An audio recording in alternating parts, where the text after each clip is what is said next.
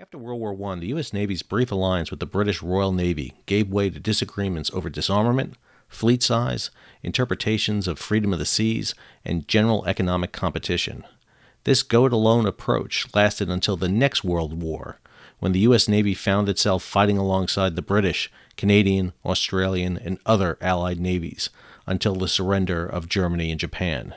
In this episode of the NASO Video Podcast, we're joined by author Corbin Williamson as he discusses his book, The U.S. Navy and Its Cold War Alliances, 1945 to 1953.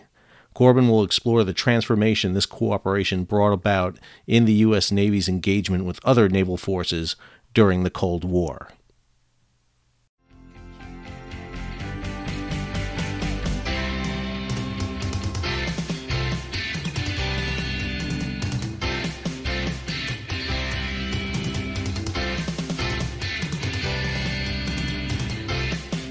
The North American Society for Oceanic History was created by maritime scholars who met in 1971 at the University of Maine. They recognized that in North America there was no forum for maritime history or a society devoted to the study and promotion of maritime history. The aim of the original group of organizers was to create a diverse organization based initially on Canadian and American membership, which would gain the interest of others. Now there are members worldwide, and it is this diversity of membership that continues to make NASO a truly unique organization. 2020 marked the first year in recent memory that NASO was unable to meet, and therefore we bring historians, archaeologists, and students who are scheduled to present. Welcome to the North American Society for Oceanic History video and podcast. I'm your host, Sal Mercogliano. The goal of the NASO podcast is to bring you some of the best historians, professionals, and up-and-comers in the field of maritime history. Today we're heading to Alabama and being joined by Dr. Corbin Williamson. He's the author of the new book, The United States Navy and Its Cold War Alliances, 1945 to 1953. Dr. Williamson is an assistant professor of strategy at the Air War College in Montgomery, Alabama. He holds a PhD from The Ohio State University and a BA from Texas A&M. Welcome, Corbin, to the NASO Video Podcast. I'm glad to be here. This is a great forum, and I've really enjoyed some of the previous podcasts that have come out of this series. I should say up front, as a federal employee, that the views that I'm expressing today are my own and do not necessarily represent those of Air University, the Department of the Air Force, or the U.S. government. So. And my views are not of the U.S. government, but they most assuredly should be. But again, I don't work for the government, so I can always get away with saying that.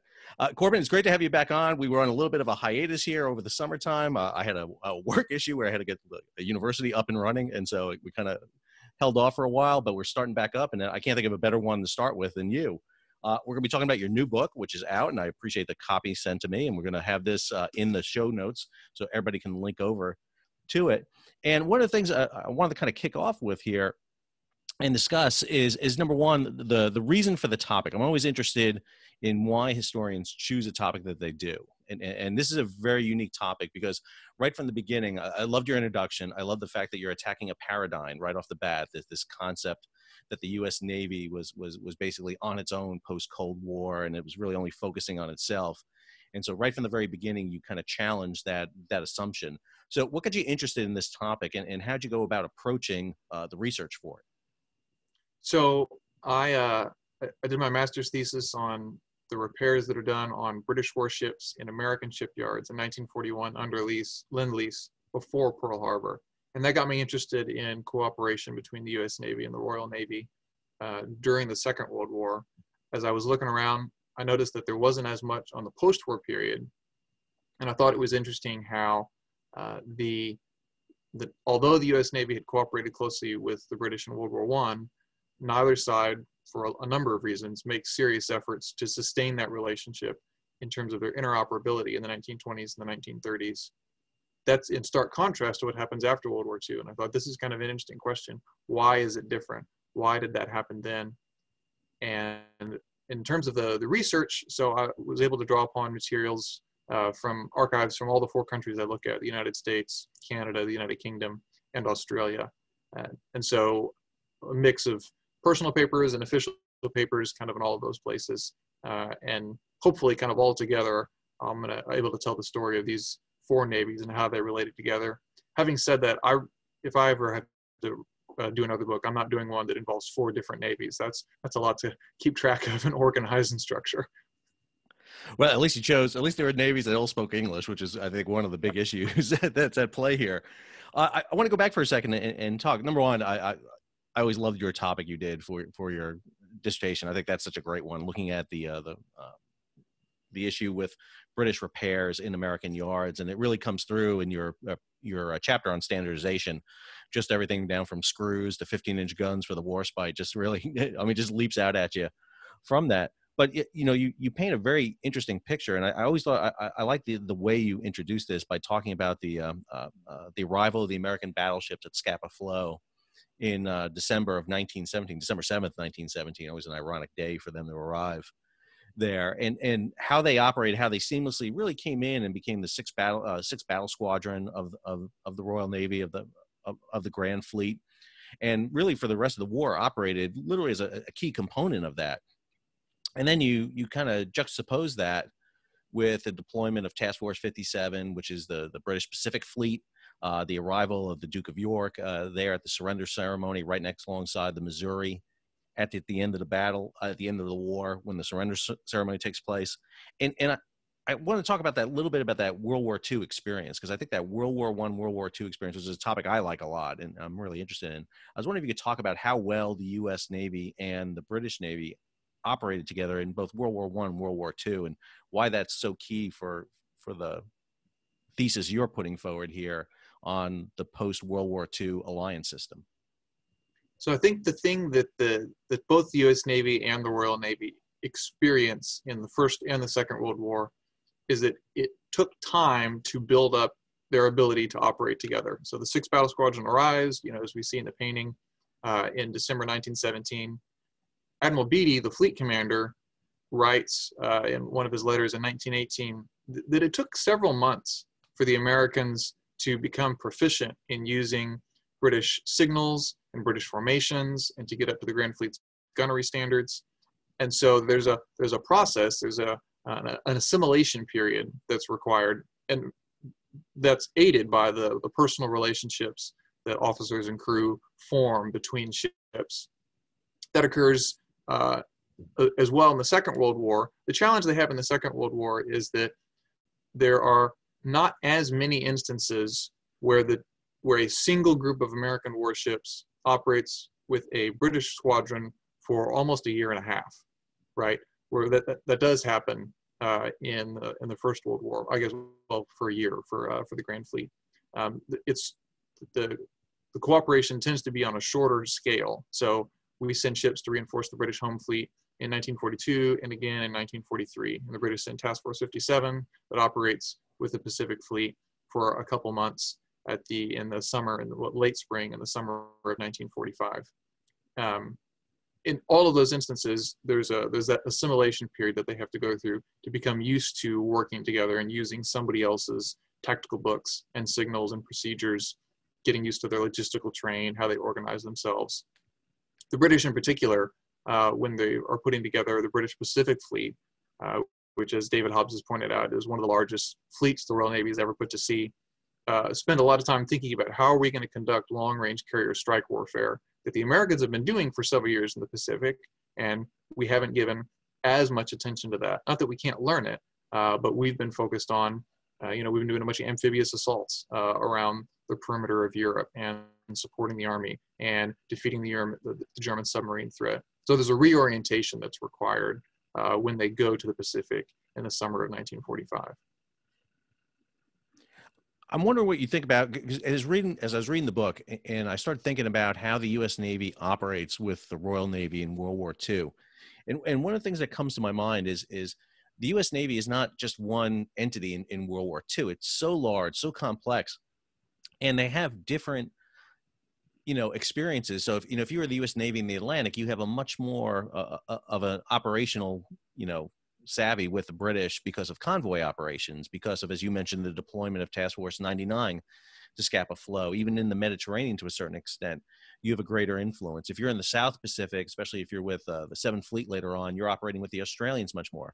But if you're with the Central Pacific Fleet, if you're with the Third and Fifth Fleet during the drive across the Pacific, you almost never operate with the British. And I'm wondering how much you think that influence comes in, because like you said, there's an interesting play there with some officers seem very easy to kind of operate with the British, Australians, and Canadians, where others have a little bit more hesitancy. I'm wondering if you think there's a little bit of that coming into play as we emerge out of the post-World War II environment. Yes, certainly the level of experience that you as an American naval officer have operating with foreign navies, as you pointed out, varies considerably based on where you spent most of your war. Having said that, many officers go back and forth, and they'll have an Atlantic job and a Pacific job and maybe a staff job. So that many do get experience, operating with foreign navies in different theaters. Although, as you pointed out, for the Third Fleet and the Fifth Fleet, when Task Force 57 shows up, they are that's a newer experience for them because they hadn't operated with British formations for an extended period of time. Whereas for the Seventh Fleet, there'd been an Australian admiral or a Royal Navy admiral on secondment to the Australian Navy, and then Admiral Collins or Commodore Collins as the head of the cruiser destroyer group in the Seventh Fleet. So they'd actually been commanding that force. So if you're in that group, right, obviously you're going to have far more experience. So I do think that is part of the experience that the U.S. Navy has in the Second World War that then shapes the way it operates in the post-war era. And you make a great example of using the ABDA, the American, British, Dutch, Australian fleets experience early in the war, which to me is one of the most interesting to watch that period. And what do they come out? What do the Americans, the British, Australians come out of that experience with that's really going to influence them as they head into the post-World War II environment? So the almost universal conclusion from reports of those involved in the Abda force that is eventually defeated in the Battle of the Java Sea and then later in the Battle of Sunda Strait is that the ships from these four navies were put together at the last minute with no time to exercise together, limited communication abilities, and no shared tactical doctrine. And all of those things hurt their performance in the Battle of the Java Sea. And so there's a recognition that flows out of that, and you can see this in the Office of Naval Intelligence narrative that's prepared in the summer of 1942, assessing the battle. There's a realization that these multinational naval operations can't be thrown together at the last minute. It requires time and preparation and staff work in advance to weld these units together. We can't just throw them together in the way that we did as we had to in the Battle of the Java Sea. So there's definitely a sense of the time required that comes out of this experience. And you kind of set this up then. So you start talking about the post-war period. So you come out of World War II, and the British and American navies are by far the supreme forces on the high seas. There's nothing that comes close to them in any way whatsoever. And, I've been reading the two brand new books came out on the maritime history of World War II. That's been great. Craig Simon's book came out. Mausley's book came out too on that. It's been really interesting seeing the global perspective of the war at sea. And now all of a sudden, here you are, you're hitting that period right from 1945 to 53. And one of the things that obviously has to begin to happen, this is prior to the forming of NATO. This is really, you're catching that key period here where those navies are coming off that war experience. They face potential issues. There's the emerging threat of the Soviet submarine threat, a third battle of the Atlantic. And the Navy U.S. Navy particularly has to figure out how it wants to work with these other navies. And I'm wondering if you could talk about that a little bit, because obviously it's very easy that we could have gone the same way we did after World War I. The Americans and British go their own way. They don't really operate. Even the Dominion navies kind of stay aligned. So what is it that brings them together, and how successful are they at doing that? So I think the Soviet threat plays a really central role in pulling these navies together. There's growing concern, even in 1945, about what a relation's going to look like with the Russians after the war. And as the U.S. Navy and the Royal Navy conduct tests with captured German Type 21 submarines, and they know that the Russians have gotten their hands on these submarines as well, and on engineers and scientists and the schematics. they're concerned about, as you said, a third battle of the Atlantic. And so the shared concern over Russian naval, in particular submarine capabilities, plays a really important role in pulling them together. The first exchange agreements that they make related to exchanging information, sharing technical data, and allowing contact between staff offices are all focused on the field of anti-submarine warfare. And then they grow after that. But so you can see how they begin in the field of ASW and then spread to other areas of the Navy as a result. And that's a concern that also brings in the Canadians and Australians, who are also concerned about Soviet naval capabilities, in particular those of Soviet submarines. Isabel Campbell has done some great work pointing out how the Royal Canadian Navy is watching and is concerned about growing Soviet naval capabilities around the Arctic and in the North Atlantic in the late 1940s. And so it's a concern that spans all four of these navies that helps to pull them together. At the same time, the Americans are reluctant to take action that will be seen as publicly playing favorites. They don't want to be accused of favoritism, and they don't want a bunch of other navies to ask for the level of access that the British, Canadians, and to a lesser degree the Australians have.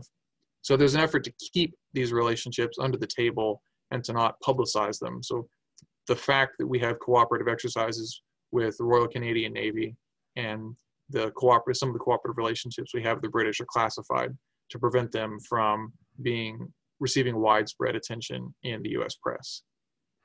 It's really amazing because one of the things that I came away very appreciative of, I sailed for the Navy in the late 1980s, early 1990s, and I was on underway replenishment vessels, and we could underway replenish with other vessels seamlessly. There was no problems. There was commonality of equipment, commonality signals. We all were on the same page. There was absolutely no problem. It didn't matter if it was a Australian, British, Canadian vessel. It was boom. It was seamless all the time. Yet what you paint here is a very interesting picture of how it wasn't as seamless to begin with, and how you have to overcome those hurdles. And I was wondering if you can talk a little bit about those other navies. I think one of the things I enjoyed the most is the role the Canadians and Australians have. Where do they want to fit into this equation? I mean, Canada comes out of World War II with the third largest navy on the planet. And now all of a sudden they got to reposition themselves. The Australians, who had always been aligned so closely with the British, really find themselves more closely aligned with the Americans at the end of World War II. How are they feeling about this threat? Is Australia really worried about a Soviet threat, or is Canada worried about that? And more importantly, how are they fixing to really deal with the behemoth that are the British Navy and the American Navy? So for the Canadians, I should say both of these navies, the British or the Canadians and the Australians, both want to have good, close relations with the U.S. Navy. There's no question about that. For the Canadians, they enjoy a more unique place in American thought, and they're generally aware of that because of their North Atlantic connection, because of a shared border, that it is easier for the U.S. military to exchange and to share with the Canadians than it is for the U.S. military to do so with other navies. For the Canadians, there's different views within the Canadian Navy. There's some elements of the Canadian Navy that really want to emphasize ties with the Royal Navy. There's other elements that want to emphasize ties with the U.S. Navy. I'd say on the whole, the Canadian Navy has its closest ties with the U.S. Navy, both in anti-submarine warfare, but also in naval aviation, because the Canadians are developing a naval aviation capability. You have HMCS Magnificent, and then later HMCS Bonaventure. And they recognize that the U.S. Navy has considerable skills in this area, and so they want to draw upon that. So there's an American naval officer who's the deputy director of Canadian Naval Aviation during this period. We have a series of folks who rotate up there to Ottawa to serve in that capacity. And the RCN's naval air squadrons will come to Rhode Island and do training on American carriers. They'll adopt U.S. Navy landing signals in our approach to carrier aviation. For the Australians, they're also interested in getting experience. They send a group to observe an American carrier, the Valley Forge, during its trip down to Australia in 1948. For the Australians, in a strategic sense, they don't want to have a repeat of 1941, 1942, where a threat in the Pacific the British were unable to respond in the way that they had hoped to a threat in the Pacific, because of what was going on in Europe, and they're concerned about that happening again. And so the British have asked the Australians to make a commitment of forces, both to the defense of Malaya, but primarily to securing the Middle East and the Mediterranean. And the Australians want to be assured that the U.S. Navy and the United States is going to, in some sense, guard the back door, the phrase they use. They want somebody to bolt the back door before they engage in this commitment. And the U.S. Navy plays an important role with that. And so Rear Admiral Collins, who becomes the head of the Australian Navy, the first member of the Australian Naval Board, visits Pearl Harbor several times to build relationships and make connections with the commander of the Pacific Fleet. And the photograph you've got here, which is the Valley Forge entering Sydney in February 1948, is one of those elements of ties between the two navies.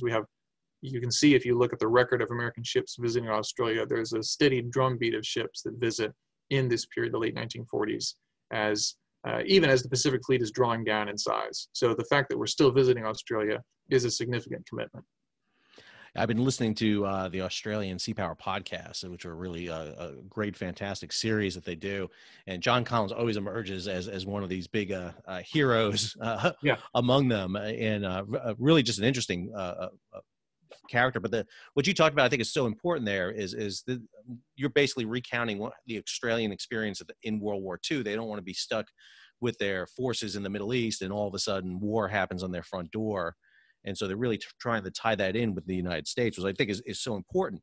How ready is the United States to assume this role of, someone's got to be kind of the lead agency here. Someone's got to be the coordinating factor among these navies. How ready is the U.S. Navy to assume this role of almost a permanent alliance system with other navies? It's something that they're not used to. I mean, you go to the interwar years, the U.S. Navy is not operating with really anybody. And now you're talking about them. I mean, because they literally are going to have to. They can't cover the globe, even as big as the U.S. Navy is. They still have to cede certain areas to other nations to guard. How ready is the Navy to do that? So I'd say that the fleet commands, so 7th Fleet, Pacific Fleet, 6th Fleet, Cinque-Nelm, the Commander-in-Chief, U.S. Naval Forces, East Atlantic and Mediterranean. The fleet commands are the elements of the Navy most interested and most connected with these other navies, and for obvious reasons. They're geographically in those places. The Navy I'd say the Navy's record is mixed in terms of its preparation going into this period for being the hub of this multinational naval alliance. And in particular, there's some administrative issues with the Office of Naval Intelligence, managing information flow. And one of the things that they struggle with is figuring out, how do we manage the scale of information flow that is going to be required to have these close relations with an Office of Naval Intelligence that is not really staffed to do that? It's more staffed for episodic and periodic requests for information and requests for visits to bases, rather than sustained, extensive contact, which is what these four navies are trying to put together in this period. So they go through a series of steps where they reach workable solutions, but there's some fumbling around to try and figure out what is going to work in order to exchange information the way that we want to. One of the things that the British and Canadians in particular will realize is that they can get a lot more information out of the U.S. Navy if they will set up themselves liaison personnel in U.S. Navy facilities outside of the Washington, D.C. area. So, for example, in Key West, Florida, both the British and the Canadians will try and establish, if not a permanent presence, then a recurring series of visits that allow them to make contacts with American personnel who are working on anti-submarine warfare in Key West. That gives them advance notice that the Americans are working on this, or they're pursuing that technical approach or these tactics. And it gives them that insight that sometimes they couldn't get simply by working through the Office of Naval Intelligence in Washington.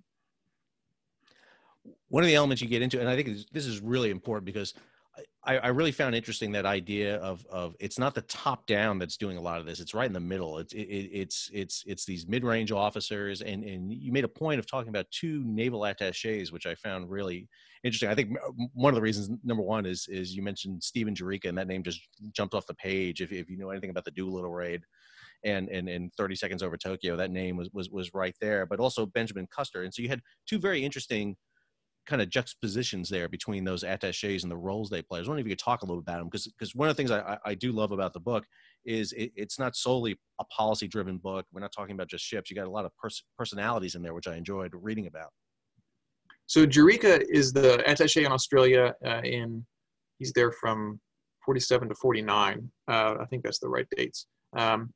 And while he has great personal relations with members of the Royal Australian Navy, he is not a fan of the government of Prime Minister Benjamin Chifley. And he views the Australian government, which is a Labour government, they're a more liberal political party, as veering too close to communism and being overly submissive and controlled by trade unions. I wouldn't personally agree with his characterization, but that's his understanding. And that leads him to write a series of reports back to the Office of Naval Intelligence where he highlights Australia as a security risk. And his reports play a significant role. They're not the only reason, but they play a significant role in the American military's decision to cut off Australia's access to classified U.S. military information from the summer of 1948 until late 1950, when the Robert Menzies and the Australian, the Conservative Party, they call it the Liberal Party, but the Australian Conservatives come into power. So there's this political element that's going on where Eureka is very unsatisfied with the approach that the Australian government is taking. And he has a big impact on Australian-American military relations. In contrast to that, Benjamin Custer is the naval attaché to Canada. He developed very close relations with the Royal Canadian Navy and then uses his contacts back in the American naval aviation community to help the Royal Canadian Navy buy a number of American Avenger anti-submarine planes. And they get them at a discount, and they're able to get access to American training and to this equipment because of Custer's willingness to use his contacts back in Washington to support the Royal Canadian Navy. There's one time where he goes back to Washington and he's reporting to the head of Naval Intelligence, who I think at that time is Admiral Inglis. And the head of Naval Intelligence says, Custer, you act like you're running a naval mission up there. That's not what your job is. Your job is gathering intelligence. And Custer's response is, the Canadians will give me anything that I ask for. Intelligence exchange is not a problem. What's needed is helping them develop naval aviation. And of course, part of the reason that Custer and elements of the U.S. the U.S. Navy's naval aviation community are interested in helping Canadian naval aviation is they are having a struggle in the United States over the relative merits of land-based aviation and naval aviation. And so if the Canadians are able to be successful in deploying a naval aviation capability, that can help strengthen their argument for the value of carrier aviation that they're having as they're having that debate in the Revolt of the Admirals. That was a really interesting part there too. I mean, I was unaware of the issues that the Canadians were having with their aviation. I can't remember if it was Magnificent or Bonaventure. You mentioned that they were having the issues, and literally the Americans at a very low level start providing them aid. Bring their pilots down. Let's get them trained here. I think there's a point where the ship goes aground, and so it's out of service. So they actually bring Canadian pilots down to train on American aircraft carriers, and it seemed like that should have been a decision made at a much higher level than it's actually made at, and it seems to be made because of, again, like you said, we need support, and the Canadian Navy was so instrumental for us in World War II. We really need the Canadians to have that capability going forward. And it didn't seem they were getting it. And I don't know if it was in there or not, because I really didn't see it. It seemed like the Canadians weren't getting it from the British like they should have been. And so they seemed to be turning a little bit more toward the Americans in that post-war period. I'd say they're still getting significant aid from the Royal Navy. So there's British naval aviators who are helping them develop their naval aviation capability. They're certainly getting a lot of their anti-submarine equipment and training from the British. In particular, when the Canadians build their Joint Maritime Warfare School, they model it on the British Joint Anti-Submarine School. So in terms of their approach to training and to tactics, they still have close ties with the Royal Navy. But they're also having good relations with the Americans. And at times, they're able to serve as the intermediaries between the two, where they can kind of smooth over transatlantic naval relations. That seemed like a big role for them for doing that. And again, this is such an interesting compilation, because one of the things that you do is you kind of break down all these elements from that period of right at the end of World War II, and then you have the test bed, which is Korea. And I thought, again, I thought that's such a nice way to kind of wrap it together, because Korea becomes really that testing ground for it. Even though you have NATO created in 1949, it's still in its infancy. But here, all of a sudden, thrown into the mix is an armed conflict. And, you know, in many ways, I think Korea gets looked at more and more today as being really the precursor for how we fight wars throughout, you know, forward. It's not going to be a World War II peer-on-peer conflict, but it's going to be more like a Korean War conflict. And I was wondering if you could talk a little bit about that experience, because it's a mixed bag, that experience. It's not a smooth operation in any way. Yeah, the initial operations off Korea, where the American carrier Valley Forge operates with the British Triumph, benefit from the fact that the two navies had exercised together back in March, and so the British had practiced using American signals and American procedures. So initially, they're able to to do those airstrikes on North Korea, working together as a group, as you can see in the maps that you've got up.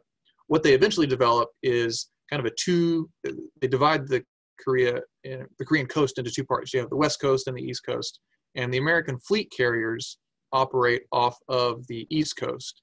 And off the West Coast is where American escort carriers and light carriers and British and the Australian carrier, the Sydney, take turns to generally keep one of those carriers, one of those smaller carriers, on station at any given time.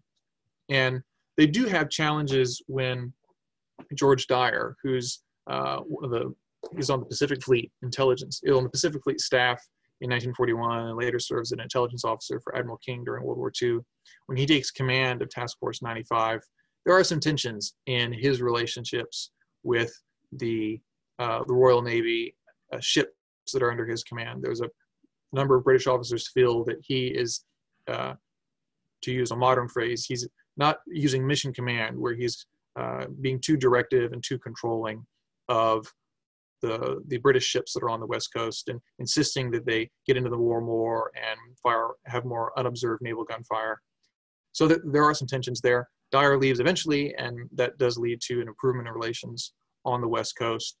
What the two navies find, because they operate together mostly on the West Coast, I shouldn't say just two, it's a number of navies that are involved, but the ones that I'm looking at specifically, is that they benefit significantly from having exchange officers, people who will go and spend time on somebody else's ship and then come back, talk about best practices, and just see how somebody else does business.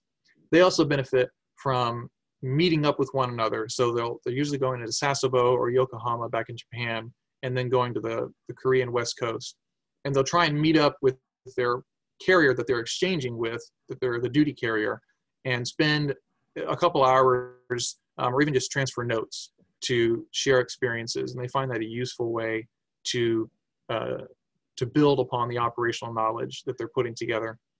One of the other areas that they find is a potential source of tension is the scale of communications. The U.S. Navy just sends signals on a larger scale than the Royal Navy is used to. And so they have to beef up their communication personnel in order to keep up with just the amount of American signals. And then there's also issues, of course, as there often are, with, do I have the right code? Can I decrypt this message? So these are some of the issues that they have to work through. Yeah, I was really surprised. Anyway, actually, I shouldn't say surprised, because I really wasn't, about the issue with American pilots using improper phrases and words when calling in airstrikes or gunfire support. And I was really taken aback by the experience the Royal Navy and the Canadians and the Australians have with it. And it's always a problem, it seems like. It's like these Americans just are not doing what they're supposed to do. It's the Americans that aren't standardizing, whereas the other navies are standardizing. But I think your point about the interaction between the navies on, not on the gun line or on the carrier box, but back in port and in off-duty type environments and training operations is so essential, because that's how you learn about the other navies and the other ships. And that really comes through. Would you make the contention then that Korea really becomes the test case for the larger integration of NATO navies and these particular navies, as Australia is not part of NATO, in the period after the wars?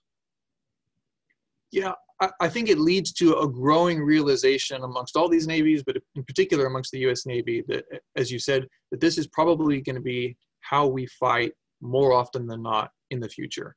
There's just a very large number of American naval officers who, if you look at their memoirs or their reports or their letters, they note the international flavor of the naval operations, and they say something to the effect of, and we think this is probably going to be how things are going to happen in the future, which leads to the conclusion that we need to be prepared to operate in this way, and we need to give time and attention and money to thinking about and preparing for operating with other navies on a more regular basis. So I do think it leads to a growing awareness.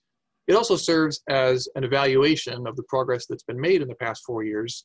And my argument would be that significant progress is made, not that they fully worked out all the kinks, but they have made progress. One of the things that they've done is they've written common tactical books, Allied Tactical Publication 1, which comes into use in Korea towards the end of the conflict. And so Korea, in that sense, serves as a test for the standardization efforts that are going on back in Washington. And still an iteration of ATP-1 still is being used by those navies today. It's just been upgraded and changed over time. I want to go back for a second because I do want to talk about that training level on a lower level, the integration of liaison officers, of facilities. There's a moment there you talk about how I forget which nation was kind of prohibited from going to the Navy War College for a period of time. How crucial was that? And did it go both ways? Was the U.S. going over into Canadian, Australian, Royal Navy facilities, or were those other navies just using U.S. Navy facilities? So I'd say it's definitely going both ways. So there are British ships that come to Key West to do anti-submarine trials, and then we also send ships to train at the Royal Navy's anti-submarine school at Londonderry. For example, there's usually 2 or 3 destroyers and sometimes a cruiser, American ships that are assigned to kind of the Northern European patrol. They peel them off from the 6th Fleet. Those ships almost always stop in at Londonderry for anti-submarine training, and they often comment on what high quality training they receive while they're at Londonderry. In terms of professional military education, you mentioned the Naval War College. The British and the Canadians do have officers who are there after the war, and they're able to stay there up until 1950, 1951, when due to French requests to be admitted and to have their personnel come to the National War College and the Naval War College, the U.S. military makes the decision, we're not going to play favorites, so we're just kicking everybody out. And this really upsets the British in particular. They were very frustrated by the U.S. Navy's decision to not allow their officers to attend the Naval War College. British argument was, we give y'all full access to everything we have. They invited and had American officers who were at the Imperial Defense College and the Royal Naval War College in Britain. And so they're really frustrated by this. Ultimately, the solution they come to is in 1955, they create what's called the Naval Command Course, which is specifically designed at Newport for foreign officers. And a version of that continues to today. And obviously, foreign military personnel are prominent presence at American military schools around the country. Your conclusion is entitled Deep and Wide Links, and you make a very interesting connection here. So I was wondering if you can expand on that. What are these deep and wide links that you refer to? So I kind of divided it into 2 categories because you have some types of links between these navies, like training exercises or ship visits, that give a large number of personnel more brief experience operating with somebody else. So if a carrier task force does a combined operation with the British carrier task force, all the personnel are going to get some level of experience. And that's a lot of folks. Whereas at the same time, they also have deep links where 1 or 2 or a smaller number of personnel get really intensive experience working with and operating with one of the other navies. And you get that in military exchanges or military educational exchanges, in staff positions, naval attaches, liaison billets, exchange officers. All of those types of links give deep experience to a smaller body of personnel. But having both these deep links as well as these wide links emphasizes the strength of the relationship between these 4 navies during this period. And I think you can see that all these navies are making efforts to develop both types of links. They recognize that one or the other will be insufficient for their needs. I want to take you out of the book for a second, because one of the things that I got reading the book was this is a period of time when the U.S. Navy, even though it's larger than any other Navy on the planet, faces a huge curtailing at the end of World War II. It's really trimmed down in size, and it's not as big and as global as it was during World War II. It needs these alliances to be able to operate. You have to take the old map of the Royal Navy squadron stationed around the world, and divide that up among these nations to really cover the globe. And really not until the 1970s, 80s does the U.S. Navy really take that full, usurp everything and can deploy fleets everywhere around the planet and maintain it. But today it's very interesting because I got the impression reading this is like we seem to be falling into this kind of structure today where we don't have that capability we once had. And I'm wondering how much alliances like this are going to be much more important today and into the future. So, you're a professor of strategy at the Air War College. I'm going to make you put on your strategy hat here and talk about what's the long-term implication of an event like this. Is this something that we maybe need to think about, and maybe there's new navies on the horizon we should be building alliances with? Well, I certainly think, kind of relying more on allies is a natural response when any service, the U.S. Navy in particular, is limited in its size. So as you're downsizing, and as the U.S. Navy's the size of the battle force has fallen over the last 20 or 30 years, looking to partners and seeing what partners can do is a natural response. And I think that probably will be or could be an important way for the U.S. Navy to continue to operate and to project power abroad in the coming years. And I would tend to agree that I think there are new navies that we can be developing relationships with. At the same time, I think the Navy does recognize the value of relationships with other navies. So they have the symposium up in Newport every year where heads of navies come together for the International Sea Power Conference that does a great job of giving chiefs of navies the opportunity to make connections and to work and to talk with each other. We have things like RIMPAC, where navies come together to operate on a regular basis, as well as NATO exercises. So in that sense, I think the Navy does recognize the value of these relationships. But I would absolutely agree that I think they will be important in the future. Corbin, I'm interested in the response you've gotten back from the book so far. I know it's only been out for a short period of time, but what have you been hearing back on the book? What kind of response are you getting from the U.S. Navy or from maybe the Allied navies? Oh, well, I haven't got anything, officially from the U.S. Navy, but so far the response has been positive, which has been gratifying. I've gotten a couple nice notes from folks who've seen the book and read it, and so that's always enjoyable to hear as an author. I hope that it is a book that is of relevance today, as I think, as you mentioned, international naval relationships and international military relationships are as important as ever, and are certainly one of the strengths that the United States enjoys, is the number of allies, the number of militaries that we have good relations with. Well, it really seems like a how-to book and how to build an operating agreement and operating environment with nations. The U.S. comes out of World War II having worked with all these navies in the past, so it had that previous experience. But as you mentioned, going forward, we may find ourselves working with navies we don't have a large, history of operating with: the Indian Navy, Vietnamese Navy, who knows down the path what Navy we may have to operate with. And it seems like you put together a kind of, almost a how-to manual of what needs to be done to make this operate on various levels, and potential pitfalls to be identified down the road. What's next? So what are you working on now that we can look forward to? So I'm actually working on a book that looks at the World War II experience of the U.S. Navy, of its allies. So I cover that, somewhat briefly in a chapter in this book, and I really want to go back and look at that in more detail, to look at Task Force 99 and the Anzac Squadron and the 1941-1942 convoy operations in the North Atlantic, and look at how did the Navy work with its partners, and in particular, how did the legacy of World War I impact that? One of the things that I've noticed, just as I'm kind of doing some preliminary research for this book, Rear Admiral Turner in the ABC One talks in early 1941 is very insistent that American naval forces ought not be distributed in penny packets amongst larger Allied fleets. He wants there to be a specific zone of responsibility that the U.S. Navy has, and for American ships to be under American command. And so I want to kind of look at where did that idea come from, and what's the impact of that on Navy-to-Navy relations in the early parts of World War II, before they've developed the full-fledged cooperation that comes later in the war. Yeah, it's a really interesting topic. I do a lot on, obviously, the sea lift effort in World War I and the deployment of the destroyers down to Queenstown. and really the integration into the Royal Navy structure there. You know, even though they're operating as a closed-in unit, they're still under a Royal Navy admiral.